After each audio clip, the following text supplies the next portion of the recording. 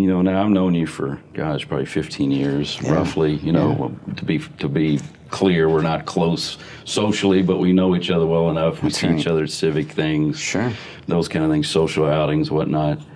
What is it like to be Shawn Herbig? You know, I don't know exactly how to answer that. I would say the world's a bit of a playground to me.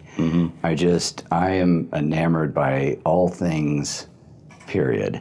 People fascinate me. The world fascinates me. Looking at the exact same thing in a different way fascinates me.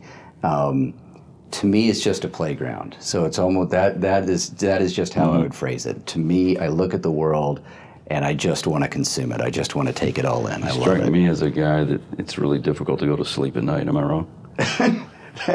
Yeah, that's... Or you might be just the opposite. You might have that kind of mentality where, you know, it's now time to go to bed. And if I don't sleep from here to here, I won't be able to go the next day because everything's compartmentalized, in my opinion. No. You're correct on the first one. It's difficult to go to sleep, and then very often my mind comes up with a great idea somewhere between 1 and 3 in the morning that it feels the need to wake me up and share with me.